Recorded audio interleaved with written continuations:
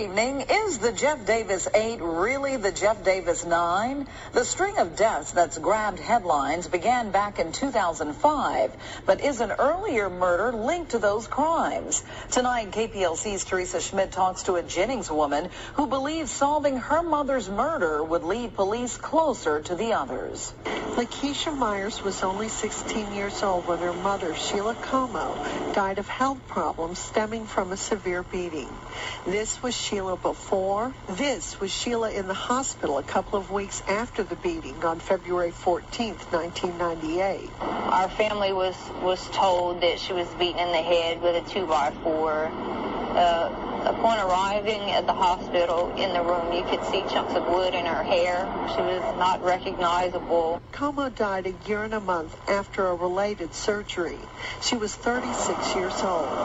Myers admits her mother's way of life is what allowed her to get into trouble. The lifestyle that my mother led was the same as these other women. She was a drug addict. She was a promiscuous person. She says her mother had some of the same associates as the women found dead in Jeff Davis, and she believes they are all connected. My mom had association with some of the women that died. I know that some of their associates were also associates of my mom's. Solve Shiela Comeaux's murder, and Lakeisha believes investigators will gain information that pertains to the others. Now, I do believe that it's all related.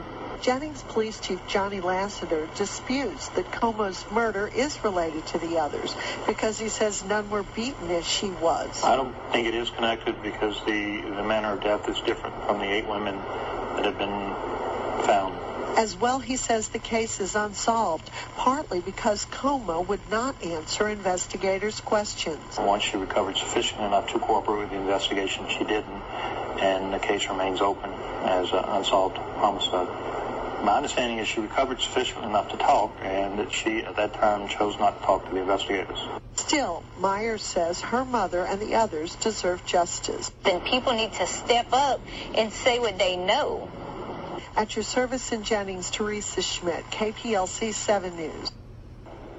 Chief Lassiter encourages anyone with information that could help solve Comeaux's murder to call Jennings Police at 821-5530.